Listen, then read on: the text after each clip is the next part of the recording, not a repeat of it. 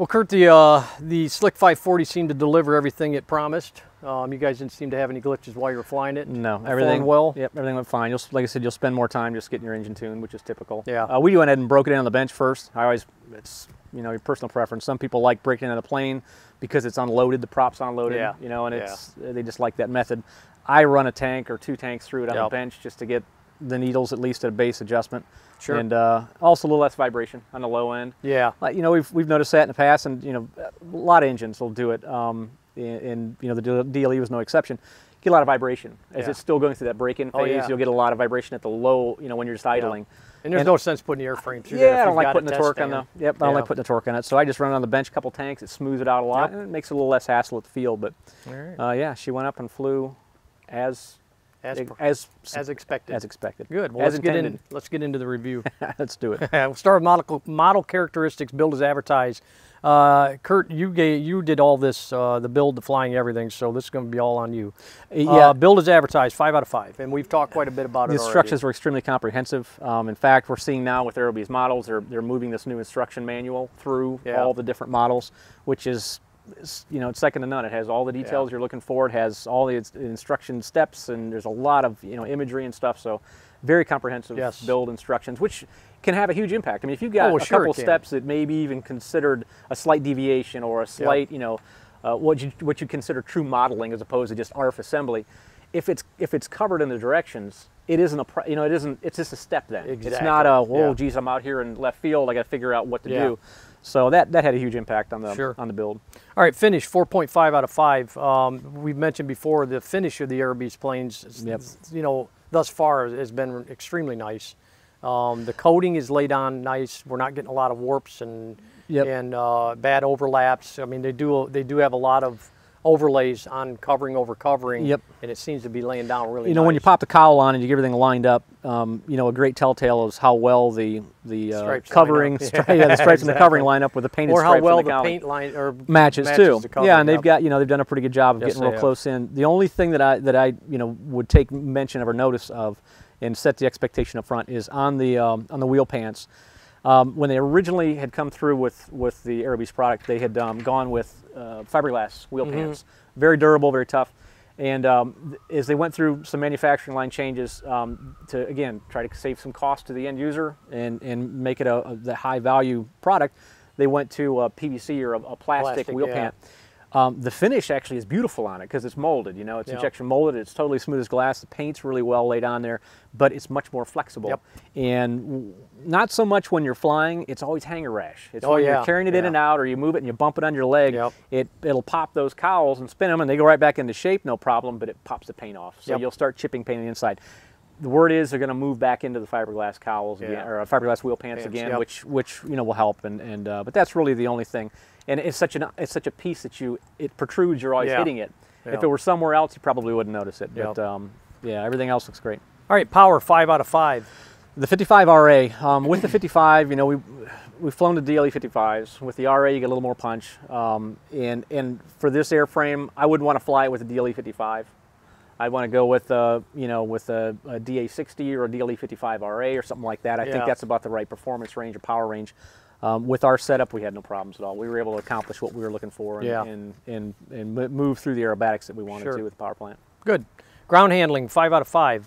Yeah, this doesn't have, as big as this plane is, it does still have smaller wheels. And with the wheel pants being as low as it is to the grass, would you find that you'd need a pretty cropped field to be comfortable, or do you think it would roll right through it? Not at all. You could take, because the benefit is you've got, plus 1 inch clearance from the hard surface to the bottom of the wheel pant. The wheel pants are designed as such that they're going to pretty much carve through the grass, no problem. Durability, 4 out of 5. I'm sorry. Yeah, durability 4 out of 5. Again, overall, if we look at this class of aircraft, and we've got to be straightforward about it. If you take this and you compare it to a pro level aircraft, something they're flying 3D competitions with, there's a lot of bracing and strut work and design around the impact, the force, the constant driving G-forces and stresses on the airframe, because those planes are meant to fly hundreds of times, if not, I suppose thousands if you didn't find the magic number inside. through constant high torque, high G maneuvers. Yeah. So you're going to design an aircraft to accommodate, or an airframe to accommodate that. When we look at the Aerobeez platform, if you look at the hobbyist, or even the intermediate trying to move into the pro, and they want to get into a larger airframe, and they want to do some of those the aerobatics, and not be limited by the airframe's capabilities, but then take into consideration, you're not going to take your Ford Focus, or maybe that's the wrong one, your Chevy Impala out on the track that's stock and expect it to perform and hold up to that rigor of trying to race it in a class with vehicles that are built for that purpose. So it's the same approach. You've got a great consumer class, a great hobbyist class airframe that's going to work you into the higher levels. Yep. And when you look at the durability, it's there for normal use. Yep. Even full 3D maneuvers on a regular basis. But if you're going to land this thing 200 times and you're going to treat it like a hardcore pro 3D aerobatic plane, you may find that it it falls a little short on that aspect. But I think the durability is the rating's very fair. It's very well built. It's rugged. It has it all in the key places, from the wood structure up front, from the birch to the landing gear, the carbon fiber that they use throughout. We've found it not to be a weak airframe by any means. So good. All right, we'll move on to pilot experience. Flight as advertised, you gave it a 5 out of 5. Very axial, very symmetrical, right out of the box. Let's say out of the box, right off the bench. Zero trimming, which testament to a true and square airframe is zero trimming, right? You take it off, and if you don't have to mess around with it, you got your CG on, right where the manufacturer states it, and all your control surfaces are level and where you visually think they should be. You take it off the ground and you don't need to trim it. That's a straight true airframe. So it came that way to us, which is critical. That's the first important step. The second, of course, then is the inherent characteristics of the airframe. And this version of the Slick 540, I think it's shown no strong characteristics outside of, again, very axial, very symmetrical. It's a great performing aircraft and had no negative tendencies that we were able to observe. Now again, flight is advertised. What's your power plant? What are your servos? What are those choices can have such an impact? We chose to go with ultra high torque, high voltage servos. Linkage set up properly. We had no blowback on our control surfaces, so we never lost tail authority. All those critical things when you're out there doing it. And like you said, that's all choices. If you choose to go the cheap route, then you're going to have some issues that you can't blame on the airframe. Exactly. You're going to find some things that you don't like that, fortunately, you can upgrade and take away, or make go away. But it ultimately comes down to those base level choices. Put a good power plant, good hardware, good decisions on servos, and you're going to really like the way the airframe responds. Flight time, 5 out of 5. Flight time really on a plane like this is really. You take a DLE 55. What is there to talk about? RA, you throw in a 500cc gas tank. There's plenty of room, and the balance is the CG or the space inside of the fuselage is forgiving enough to be able to accommodate a larger fuel tank. If you want more flight time, throw in another 100cc fuel to 100cc larger fuel tank or something like that, you'll get even more out of it, but you're going to fly for 20 minutes, no problem on this thing. Now, you really get in, you prop it to the max, and you really get everything you can out of the 55 RA. You may find that you're closer to the 15-minute mark. It just depends on flying style. It depends on, if you're going to take this thing up and just go high-speed passes back and forth, you're going to run through it. But most of your 3D maneuvers are blipping the throttle. You're on and off the throttle like crazy, so you'll find that it stretches that flight time out a little more. But all right, field size, you have it marked as a park. Flying field, I'm sure. It's a air park or a flying field. You're going to want to take this to flying field. It's considered a large aircraft. This is not a park flyer. This is not private property. If you've got the insurance to cover it, knock yourself out. Go to a sanctioned flying field. Your club flying field. And you're going to find that it's going to take advantage of that space, and you'll be a responsible pilot. So portability, 4.5 out of 5. It's large. So you can't penalize it because it's large. Because you take any 50cc or 55cc gas plane and say, okay, they're all pretty much 87-ish, 90-inch wingspan. The portability is good, though. Wing bolts are very easily accessible.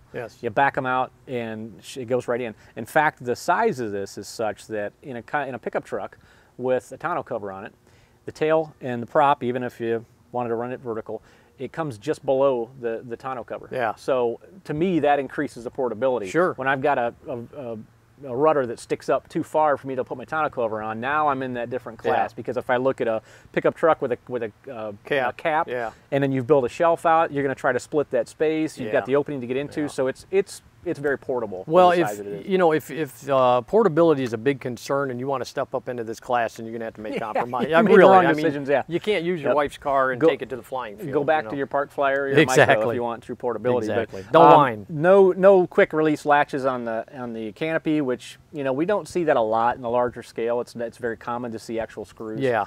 So getting which into makes it, sense. Yeah, getting into it takes a couple of steps. You got to make sure you bring your. You have a couple minutes of setup either way. Yeah, it's very easy. Well, that brings us to skill level advanced. That makes a lot of sense. Yep. We talked about it's a 4-channel aircraft.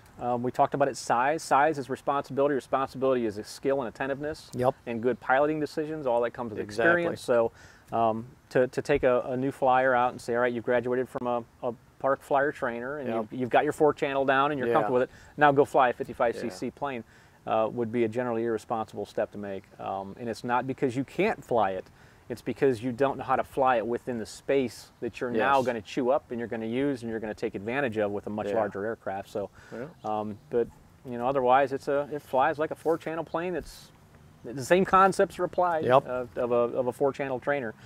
With it being aerobatic airframe mid-wing, it's going to definitely respond on the rolls quickly. Oh, I'm sure. A lot of things are going to happen very responsibly, and of course, control throws. Setup is the key. Is like anything else. When you come through the directions were fantastic about deflection control, expos, everything else that you want to have dialed in for your first flights.